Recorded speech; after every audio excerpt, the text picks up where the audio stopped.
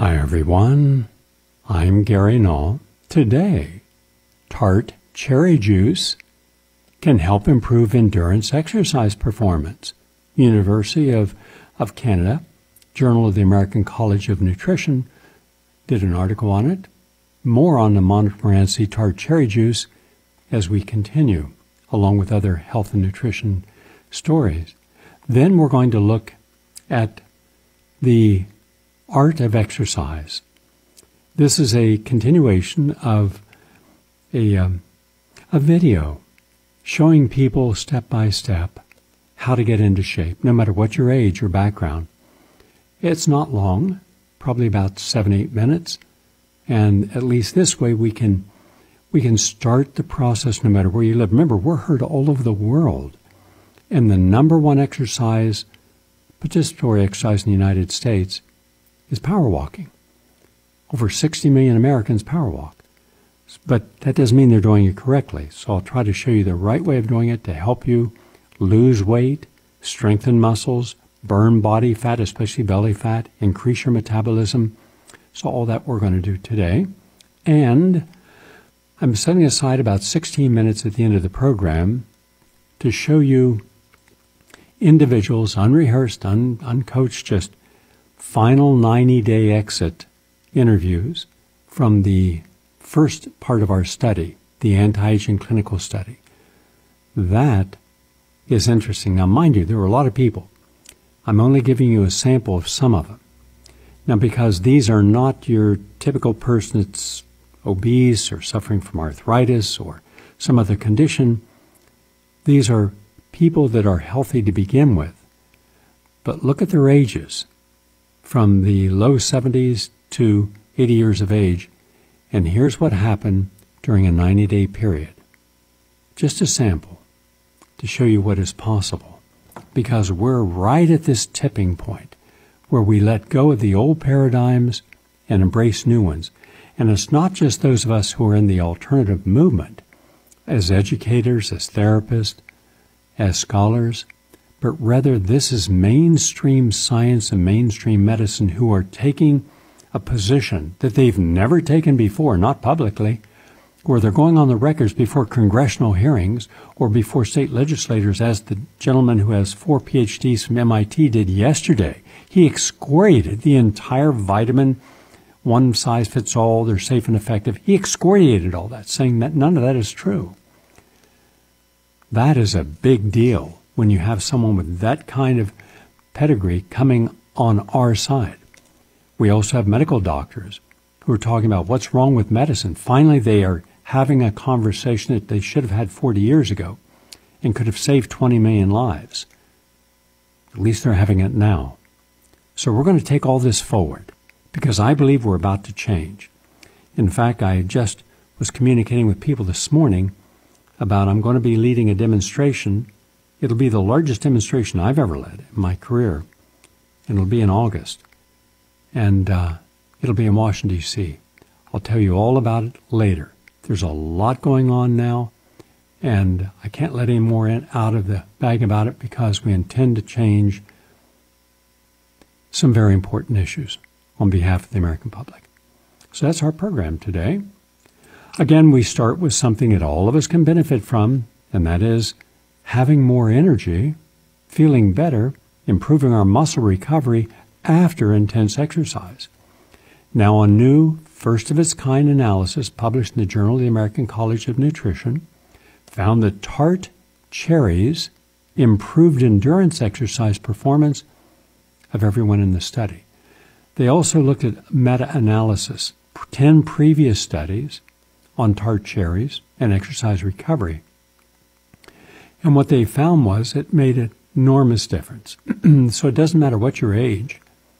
If you take, I'm going to say 3 ounces, you could dilute it of tart cherry concentrate, put it in watermelon juice or coconut water, lots of good potassium in there and electrolytes. It can make a big difference.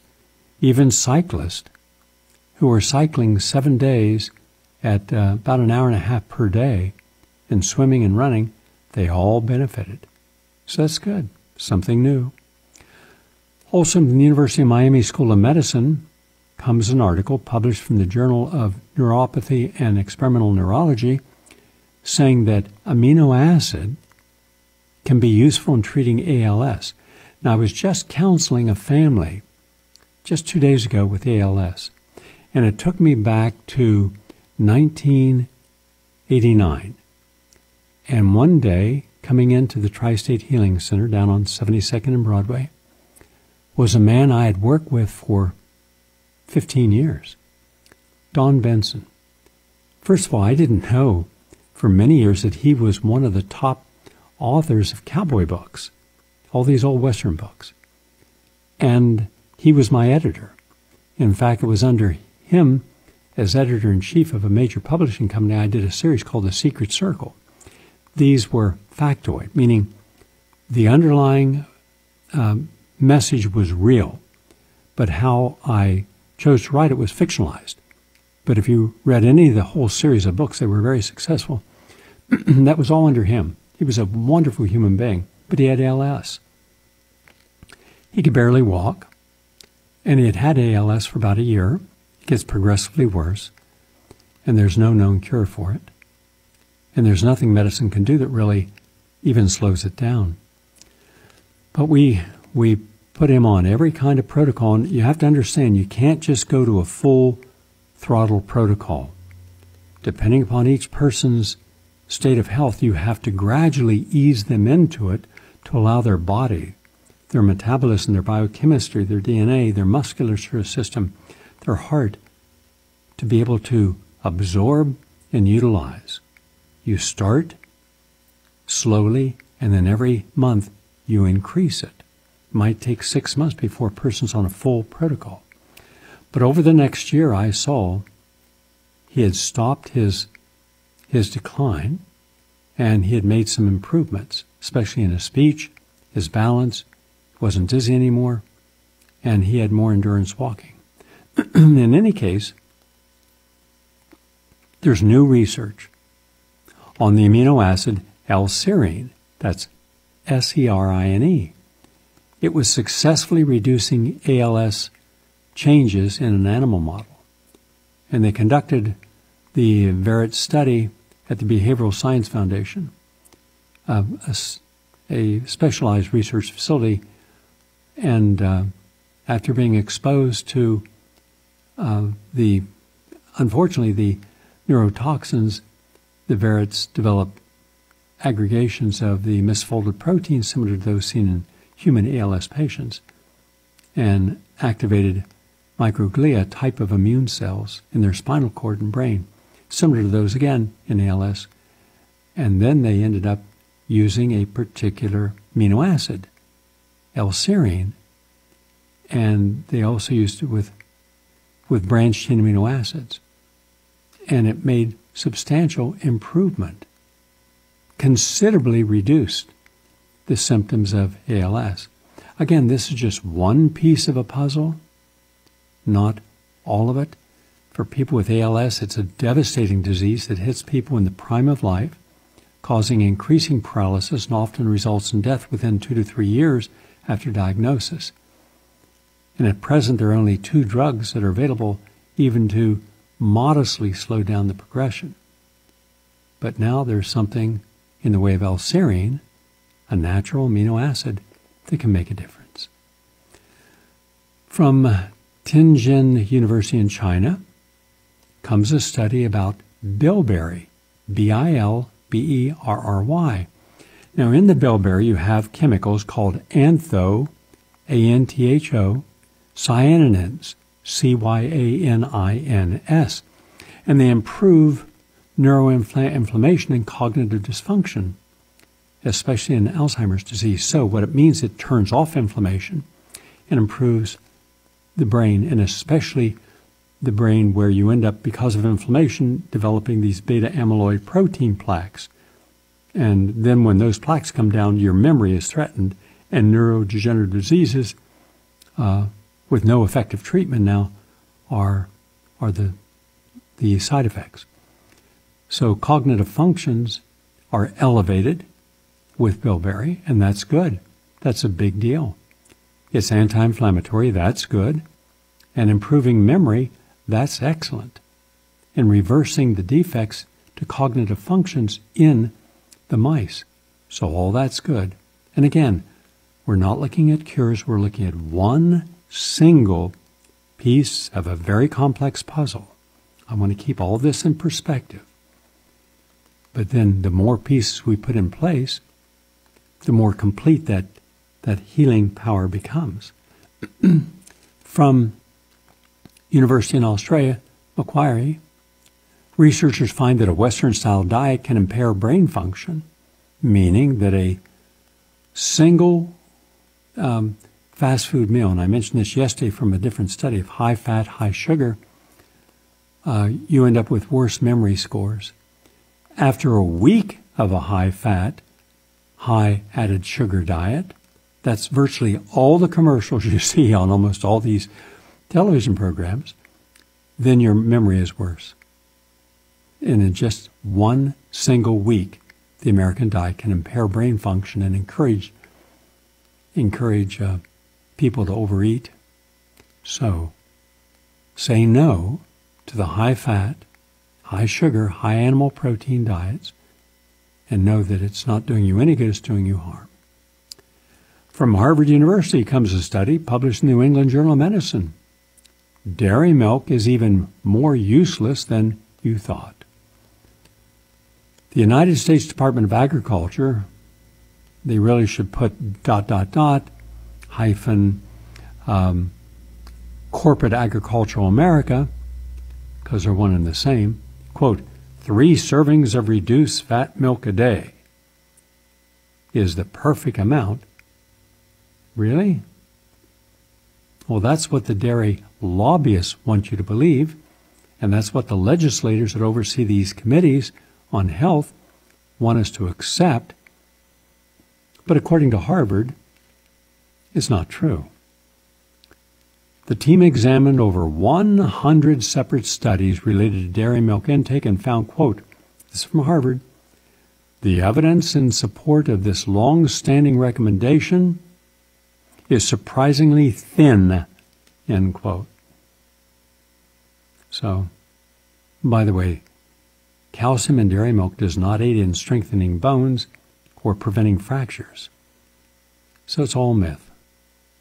In fact, countries with the highest milk consumption, like Sweden, tend to have the highest risk of hip fractures than those with the lowest consumption, like China, or many places in Africa.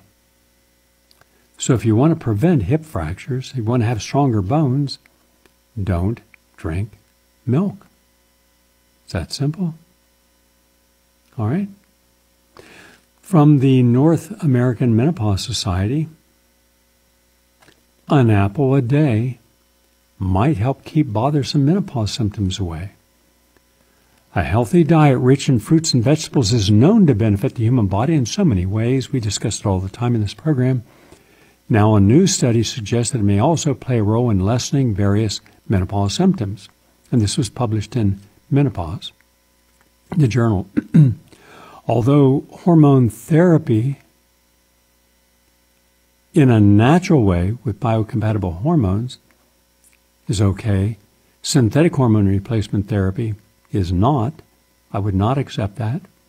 But the Orthodox community is still giving it to 10 million women. But this study shows that dietary factors play a critical role in estrogen production and metabolism and consequently menopause symptoms. In particular, the consumption of fruits or Mediterranean diet, style diet, because everybody will approach the Mediterranean diet slightly differently, even in the Mediterranean. If you've been in the Mediterranean, if you haven't, it's wonderful to go there. The cultures, the people, the food, the clothing, the crafts, the architecture, the weather, but it changes. The Greek Mediterranean diet is different than the Spanish Mediterranean diet, which is different even in Spain from its neighbors. So like Portugal. Portugal is an independent country, but it's also in the same body mass as Spain. But it's also different than if you go to the southern Mediterranean versus the northern Mediterranean, and then you've got a completely different diet if you go on the other side of Italy, up and down, and you hit all of the eastern Mediterranean countries. So the high emphasis upon fruits and vegetables, nuts and seeds, legumes, good. On pulses, excellent. Tubers, terrific. Some will have fish, some will have less fish. A few occasionally will have meat. On the eastern Mediterranean, lots of meat. On the western Mediterranean, especially northern Mediterranean, less meat. So there are corrections, but it's a good place to start, and then you can modify it to your own needs. But researchers concluded that although some subgroups of fruit and vegetables were not showing menopausal reversal of symptoms, a high intake did, especially with urogenital problems.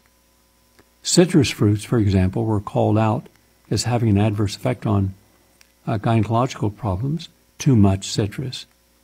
So my suggestion would be fruits, pears, plums, very good. Apples, terrific. I would also figs and dates, outstanding and have been. They've been used in the Middle East for thousands of years. Olives. These are the superstars. Now, if you're cleansing, grapefruit and lemon are the ticket. There's no better cleanse in the morning than green apple and lemon juice. But too much orange juice, that can spike your blood sugar. Too much lemon juice is not good. And if you hold it in the mouth, as some people do, and kind of swash it around their teeth, not a good idea, can erode enamel. But as a part of an overall cleansing and detox program, it's terrific. So they're not doing detox over there, but that's just an aside. Also from Oxford University comes a study through the George Institute of Global Health at Oxford University. And they found that links between high cholesterol levels and the risk of aortic valve disease. Now, this is something brand new. I have not seen this before. And what happens is that, well, having high cholesterol levels does not influence your risk of aortic or mitral valve regurgitation. It does increase your risk of developing another major heart valve disease, aortic stenosis. Aortic stenosis, stenosis, is the most common form of heart valve disease in your developed country. A lot of people have it. The disease is characterized by restricted blood flow through the valve, which affects individuals commonly experiencing symptoms like chest pain, shortness of breath, heart palpitations, and in more severe cases, collapse and loss of consciousness. So one more reason why staying away from arachidonic acid, saturated fats, trans fats, animal proteins, and going towards the nuts, walnuts, the fats there, coconut oil, flaxseed oil, hemp oil, that gives you the healthy fats and even a healthier type of cholesterol, because not all cholesterols are the same. And finally, you might just be addicted to your smartphone, physically affecting your brain. Heidelberg University in Germany. I went to Heidelberg to do research. Here in the United States, when I contacted the information officer at the FDA, and I asked them, what do you know about stem cell? This was an earlier form of stem cell. And he said, there's no science behind it. It's all quackery. I said, are you sure? Yes. Okay. So I went to the University of Heidelberg. They had 500 studies that they gave me in one day to read. So I sat there all day taking notes. These were all from peer-reviewed journals done at respected institutions. So then I went to 2 different clinics. And at both clinics, a Dr. Popoff's rejuvenation clinic, and then there was a clinic of Dr. Klaus Martin. And both of them have been in operation for a long time, had a whole medical staff, beautiful facilities. They had about 50 people there at each one. And so I spent 10 days just interviewing the guests and lengthened the doctors, and saw that this all happened based upon Dr. Nehans in Switzerland years before. Winston Churchill, John F. Kennedy, a lot of people went to get this therapy. They just didn't talk about it. And it was implanting these stem cells within the person based upon what was wrong in their body. And they found that they could trace, if you had kidney disease, that the stem cells would go to your kidney. Now, they could never figure out why. Why didn't it go to any other? If it's non-differentiated, it can go to any cell, become any cell, but it didn't. It always went to the cells that needed help. No matter how many times I asked that question of dozens of physicians and scientists, nobody could come up with an answer. So, maybe a little innate intelligence that no one has yet identified within the cell. Anyhow, what they found is this. In a world that relies on people having smartphones, from work emails to cashless businesses, you've seen the ads. Developing an addiction to your device is becoming increasingly difficult.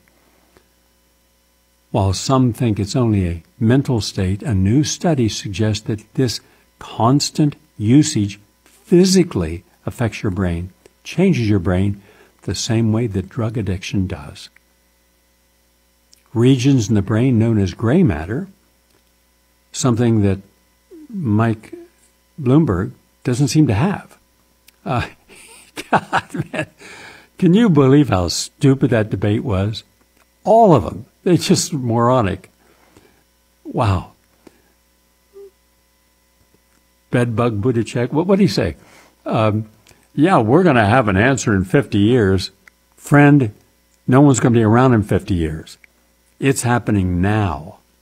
I mean, right now as we speak, the tipping points are tipping, and these people are clueless. In 30 years, in 20 years, yeah. And they just can't take the profit out of even the new Green Deal or Medicare for All, both of which are important. But these people are just, they have no sense of scholarship whatsoever. And they don't have the decency to say they don't know what they're talking about, because they're dealing in these platitudes where they're trying to act like the great wise oracles. Yeah, they're not. In any case, what happens is you literally have a change in your gray matter, both the size and the shape, with social media addiction. This was published in the journal Addictive Behaviors. Now, gray matter is important because it controls a person's emotions and speech and sight and hearing and memory and self-control. Huh. Self-control. Well, there's all your artists. There's all your singers, right?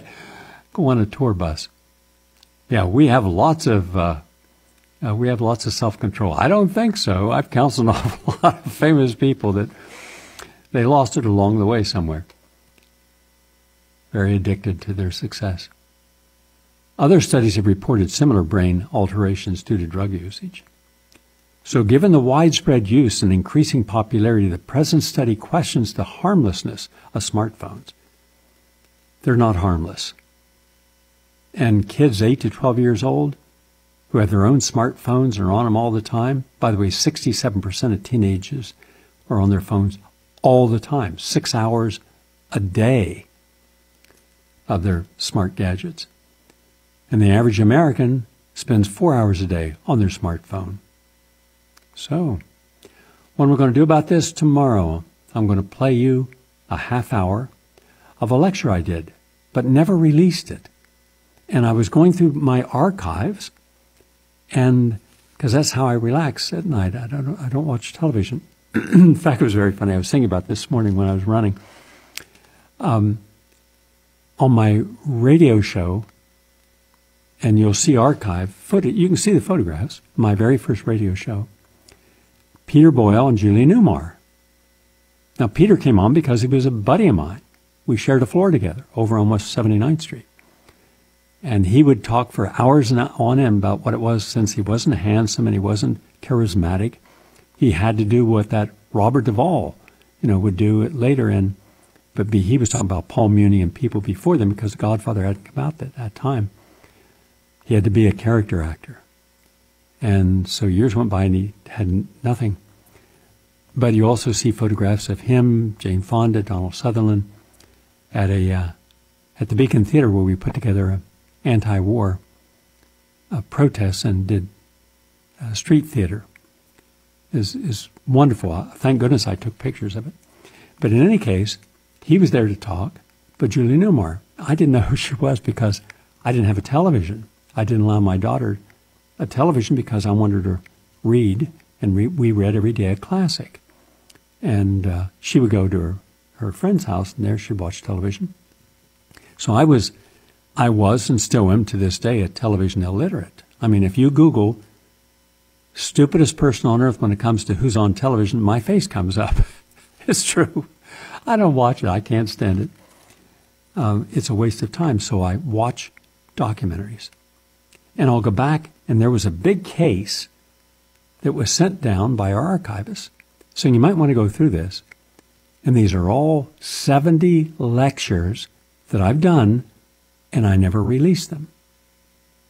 Now, I don't know why I never released them. I was probably working on the big documentary, so I didn't. These were self-empowerment. And so I started watching this one on addiction. It is really interesting, the perspective. This is probably 20 years ago. And it's as timely and current as possible. I'm going to play half that tomorrow for you on the air. And then I'm going to see about bringing all these out and putting them up on the internet so you can, if you choose, you can download them and enjoy them.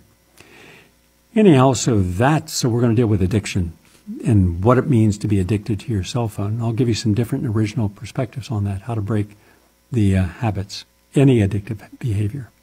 But that's tomorrow. Right now, we are 27 minutes into our program. We're going to take a break. And when we come back, I'm going to play, I'm going to play 5 minutes, Jesse, of our Art of Life, Art of Health, the exercise segment, to show people who would like to learn. And you can watch this. No problem here with copyright because I own the copyright on this. So you can watch it. You can go to the following, and that is go to youtube.com/prnfm, youtube.com/prn.fm, and you can watch it. And then I'm going to, if anyone is in the audience who finished the 90-day anti-aging study, all I need is one. Call in. 888-874-4888. We'd like to hear from you, but I'm going to play what we filmed on the last day when people were exiting. Back in a moment. Please stay with us.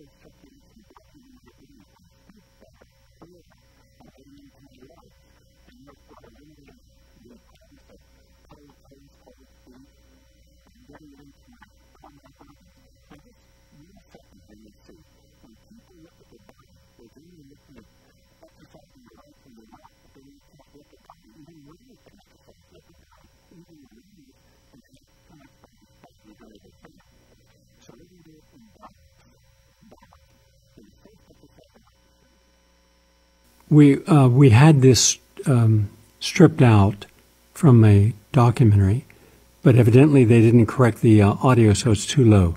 We're going to correct that today, and we'll play that tomorrow, so everybody can hear it, because I couldn't hear it just now. In any case, we'll finish that tomorrow. So what I'm going to do now, by the way, I'm looking for African-American journalists. You must have a legitimate background writing and publishing in newspapers or journals. Something big is going to happen. So I want to give a gift to some people. Call 646-926-5422 if you are a legitimate African-American journalist, and give them the background.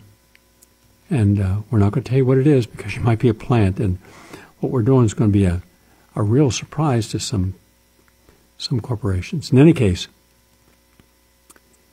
I believe we have someone on the line now, so we're going to go to our anti-aging study final few testimonies. I'm not giving you all, I'm just 3 or 4 here. But we have, I'm told Ron is on the line. Hi, Ron. Hi, Gary. How are you? Ron from Atlanta. Ron, you finished all 90 days recently of the anti-aging clinical study. Yes. First, to put this in perspective so people understand, we have had no communication. You've not been coached or told what to say, correct? That's correct. This was a total surprise. Okay, good. Were you given 2 life-ending terminal diagnoses? Yes, Gary. I was given terminal chronic obstructive pulmonary disorder known as COPD and chronic lymphocytic leukemia. Those are the diagnoses. Is it correct that both your father died in hospice care from leukemia, and both of your brothers died from COPD, also in hospice care? That's correct, and that was very difficult to watch them to go through the agony that they went through in the case. So when you were told by both your oncologists and team of pulmonologists there was nothing more that could be done for you, you should put your life in order and consider going into hospice care, is that correct? Yes, that was correct, Gary. And instead you decided to do something about it, and you came to our project, correct? Yes, that's correct. I felt, what do I have to lose? Yeah, you're going to die anyhow, right? That's correct. So, and I had observed that in my family. So, that was pretty scary for me. So I looked for a different alternative. okay. Tell us what it was like your first couple of days, what you were going through. Well, I was having challenging, my breathing was challenged. I had hardly no energy whatsoever. I was lethargic, a lot of brain fog. Just not in very good health, Gary. What happened 14 days later when I asked a group of you, would you like to go for a walk? Well, Gary, I went out with 6 other people, and you simply told us to see how far we could power walk on that day. And after the 14 days, well, before the 14 days were actually up, I began to feel so much better in my breathing. So on that day that you challenged us to go out for the walk, my lungs to open up, and I was breathing better than I had been breathing in about 8 to 10 years. So I was enjoying just the ability to breathe normally. And I just continued to walk. And I walked, and before I knew it, I had completed 30 miles. Did I not have to come out into the middle of the country road and grab you by the shoulders and say, friend, you've gone far enough? And you said, no, I've got energy. And I said, no, you got to stop now. Is that true? Well, yes, that's true, Gary. That's true. But I wanted to keep feeling the breathing, how good it was, and the freedom in breathing. So I had a ton of energy. I just wanted to see how far I could go. And, yeah, you came out and pulled me off the road. That's correct. Well, we filmed all that, so I know it's true. And from not being able to breathe and couldn't walk a mile your first few days to walking unimpeded, full throttle and fast, 30 miles. That's an ultra marathon. And you not only did it, but a young lady with advanced multiple sclerosis did it. That's correct. A woman from Tennessee, Michelle. Wonderful human being, sweetest personality to ever meet. She did it. Brought down 110 points in her blood sugar. That's correct. The gentleman who hadn't been able to eat solid food for over 8 years. Yeah. He stopped at 14 miles because he said, "I'm hungry." Yeah. And I said, "How do you feel?" He said, "Oh, I could go a lot further, but I'm hungry." And he was eating solid food for the first time in 14 years. Those are just some of the people. Now, what did you learn from your 90 days in the first clinical anti-aging holistic study ever done? Well, I learned that meditation and introspection plays a very important part on one's belief system. And through that mechanism, I stopped limiting myself through the physical limitations that I was under. As a result of that, Gary, I exceeded my limitations, and I have a whole new lease on life as a result of that. I learned that eating a vegan diet has given me more energy than I ever experienced eating regular foods. I learned that there's just so much beauty and life that comes with being in nature. It was phenomenal, breathing the fresh air, being away from the noises of the big city, how much more calming that it allowed me to do a lot of growth within. And as a result of that, I put all of that to work and started exercising physically in the gym a lot more, and continuing with the power walks. It has helped me with my anxiety and my depression. There's so many other components that I've learned, and I'm experiencing and having an excellent quality of life as a result. What is your age, Ron? I'm 70 years old. Okay. Being completely candid, if any human being in this audience were to look at you, how old do you think they would say you were? Well, without being vain, I would say, and I've actually had this to happen recently. Someone, more than a few people told me that I look no more than 52 years old. But because they know a little bit about me, they said if they didn't know that, they would think I was about 46 years old. Well, I saw you working out in the gym. You have abs. You have no body fat. Your body looks about 25. And you're coming back for the advanced group. That's correct. March That's 22nd. Correct. Well, Ron, thank you for sharing your point of view. We look forward to seeing you back down there. And with the same number of people, we have to keep it identical number of people, different people, and then an advanced group, because I'm working on an advanced protocol right now, including, by the way, I'm going to have a subgroup based upon the enormous improvements we all saw, you saw, everyone saw in the end-stage Alzheimer's of Pieta's mom. So that Yes. inspired me. I had hoped that they would stay another 2 months, but they chose not to. But this time, based upon having reversed, what did you see reverse in her?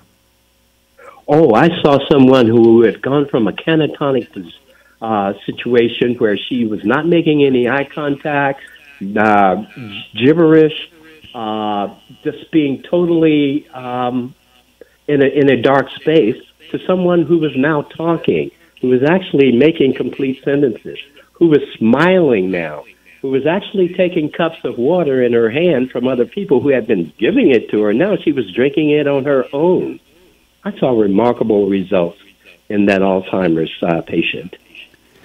I was so inspired by what I saw that's why I'm doing a subgroup of 5 of Alzheimer's patients to see if we can't now reverse it, even adding a new protocol, because I don't have to stick with the original protocol because she was just one person. So therefore she wasn't part of the regular group. You can't change a protocol in the regular group when you're duplicating, but I'm adding a whole new protocol for Alzheimer's and dementia. Ron, I look forward to seeing you back. Great. I'll be there, Gary. Thank you. Yeah, so we're going to invite some people with Alzheimer's and dementia, memory loss, multiple sclerosis. I have a new protocol, and to be a part of the anti-aging study group, a subgroup. And you can reach out to Luann if that interests you, and I'll give you Luann's phone number.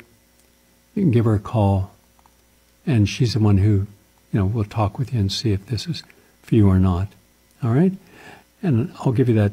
Here's her phone number, 903-881-7008, 903-881-7008. We have no more openings in the group doing it from home, and I think we're filled with a regular group. I have to match identical numbers, so I can't have extra people. I'm sorry. But in any case, whatever the outcome is going to be, and if it's positive, it'll make world history and science, in which case then I will share this with the whole world, the whole protocol. Now we're going to hear some of their ending statements. This is the exit statements, just a few.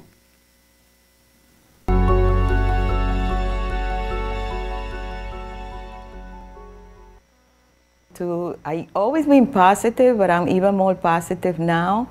And to me, I don't need to compete with anyone. I compete with myself. I was doing, when I got to the villa, only 2 miles or a mile a day.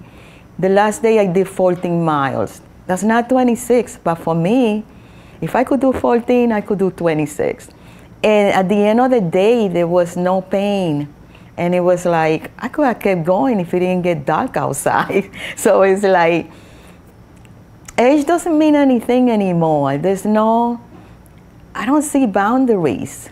I don't know if that's good or bad, but it's like, go for it. I tell people, if you want, my relative, my son, his wife, if you want to do something, don't let anybody stop you. And that's my attitude now, more than ever. doing the juicing every day, exercising, walking, all of the protocol that was incorporated in this anti-aging study has changed my life. I am a much better person and I feel good. When you're ill, you don't want to do anything. When you're full of energy, you keep going. Nothing can stop you. It's like you have a battery and you keep going and going. And I think I thank the Lord that I thank Gary, I thank Luan that I've been in this study. I feel much happier. I feel that when I put my mind to something, I can't do it. Before I would be, oh, what would people say, or I cannot do that. All of that is gone. The negativity is gone. I listen to myself or to people that are telling me the right thing, and the other people I reject it. I don't dwell on it. Before I used to think about the past, the present, and the future. Now I concentrate in the present. And I'm much happier, I'm more joyful, I'm more confident. I do things for me. If I want to wear something, I wear it because I feel comfortable. I wear my hair anyway, the way I want to. I live my life mostly to please me and the people that I love that want to follow my example. I don't have to preach to anybody, but I'm noticing that a lot of people are doing things the way I do them. If they tell me, why don't you eat meat? And I go, it has a face. So eventually I see them eating less, or I see them doing something that they used to criticize me for. So life is better. There was real physical, changes. I lost weight, I got thinner and everything. So that's real. But there was also sort of like mental changes too, that I felt more open-minded. I felt more liberated, and I felt good about like the future. I felt like what I was doing, making decisions and everything. That is because of the life energies that we learned about, our life energies. And I found out what my life energy was, my particular primary life energy. And it was liberating. It was freeing me up the way to think about the future, and it was easier to make decisions. So it was definitely a mental aspect of it, really, really significant. And opened me up to a lot of new areas, new beliefs, Seems to be all coming to me at once, rapidly,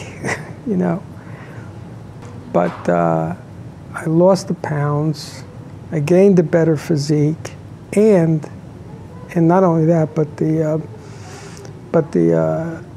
the strength. I gained a lot of strength because I wasn't really doing any weights before I went to Texas. So I started doing those strength exercises, and there's where I made a big change, and my statistics proved it. My muscle mass and my bone density, they good figures, very good figures. They tell me that it's remarkable, And I needed that because I had like osteoporosis. I used to have osteoporosis. Maybe I don't have it now, I don't know. But I had a bad case of osteoporosis. Not that I felt it, but when I went for a DEXA scan, the doctor said, whoa, you needed this, So I've been taking strontium for many years.